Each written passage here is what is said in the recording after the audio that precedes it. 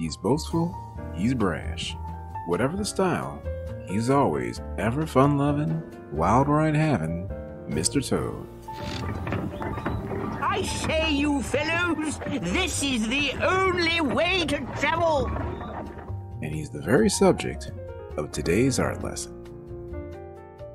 Let's first start off with a little line at the top. That would be more of a horizontal line, a little dash, right there. After that, we're going to give him a letter C that stands on an angle. Nice and round. There we go. Now on the other side, we're going to do the same thing, but going the opposite direction. After that, if you know how to make a semicolon, this one's going to be kind of stretched out because it's going to start here and go down at an angle and then end with the semicolon. Same thing on this side, but facing the opposite direction, down to the right and with a semicolon. The next thing you're going to do are two lines, but they're going to start here and go down to the right. The next one, same thing on the opposite side, but facing the opposite direction. This one will go down to the left, just like that. After that, you're going to make a hill. Starting right here, it's going to cut through this, just on the bottom, and end up on the opposite side right here. It's going to touch that one too. So it's going to start here, crest to the top, start going down, and in there. Now the next thing you're going to do is make a letter C starting here. Nice to there. And the second one facing the opposite direction on this one, down kind of like a crescent moon to here. Now let's go ahead and make two eyes. Now those are just going to be two ovals. One here, they can even be teardrop shaped. And they don't even have to go all the way, they can just meet that hill. Same thing here. You give them a smile, but this type of smile is what you would see for the Ninja Turtles. It starts to go down, instead of going all the way down and then meeting back up here, it'll make a bit of a hill. It'll go down and curve up, kind of matching that hill, and then go back down to make the smile. Even give him two dimples. You probably want to have his mouth open. Let's give him a little letter U here to here. And let's go ahead and give him a bottom lip, which is another letter U, but it's a little smaller, starting here to here. And he needs to breathe, so let's give him two nostrils, and those are going to be two water drops. But they're going to be sitting on their sides, which will mean the points will be facing left and right. Now we have his eyes, but he doesn't have any pupils. He kind of has that zombie look, so let's give him two pupils. One here and one there. And if you want to give him some reflection of light in his eyes, you can even give him a little circle here and a little circle there, then darken those all around. Now our Mr. Toad can see, and I like to give him a little bit of personality by giving him two eyelids, which is a curved line right about here and another one right about here. Now let's go ahead and give him a tongue, which is basically the golden arches. And now we have Mr. Toad's face. So now Mr. Toad needs his clothes.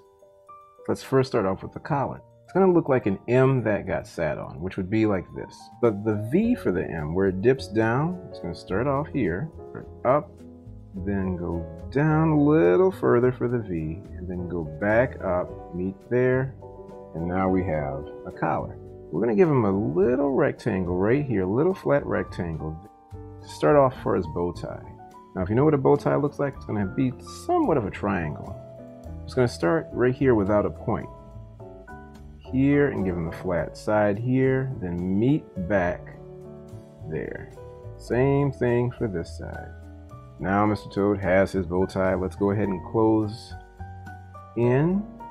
this in with a letter V. Notice how it kind of curved it out a little bit there. That's going to be for his vest. We're going to go ahead and give him a body, but we're going to do it nice and light.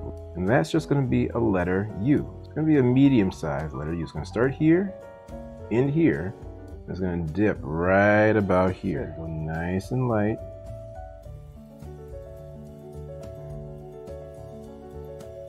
There we go. And then we're going to give him more like the letter C. So we start here. There's C, and right about there. Now go ahead and close it off with a line, or an upside down L, I should say, going here. There we go. And then we're going to give him a little bit of a rectangle, starting here, ending here. Just the inside of a sleeve for his coat. Now let's let his hand kind of rest on the inside of the coat lining, right here. Bump, 2, 3, 4 going down, and there we go. And now we can erase that line and that line. Now let's go ahead and give Mr. Toad a few buttons. 1, 2, and then let's go ahead and give him a jacket, which will be just a line going down here, and another line from here to here. And if you want to go ahead and give him another arm, this one can rest behind his back where his hand just goes down like a curve and then back there. Now let's go ahead and give Mr. Toad some legs. Give him a W, starting here, ending here, which will be 1, 2, 3, 4. So he just has simple shoes, and what you're going to just do is give him 2 curves right about here. One, another one here. Now go ahead and close those off, and you can even end it with a little rectangle. Give him a little extra step for his sole, and then darken that in. And there you have it. One genuine, ready for a wild ride, Mr. Toad.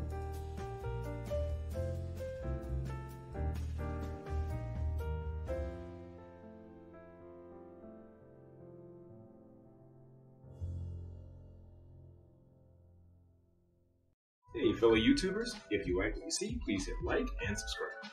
And if you want to see more, just click on the button where you can donate and be a paying contributor, where you can see more things like read-alouds, drawing tutorials, virtual field trips, cartoons, and more. See more at StoryJ Storytime, and I'll see you next time.